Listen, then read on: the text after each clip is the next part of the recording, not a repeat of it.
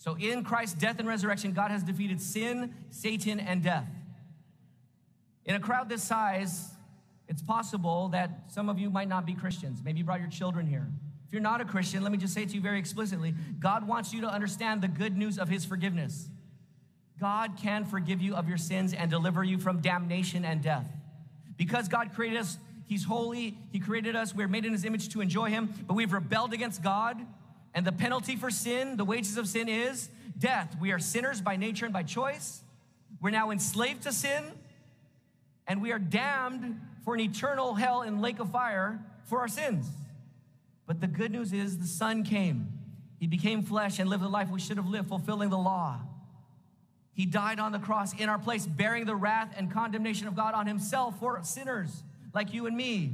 And he rose from the dead so that if you repent from your sins and trust in Jesus Christ, even now, you'll be forgiven.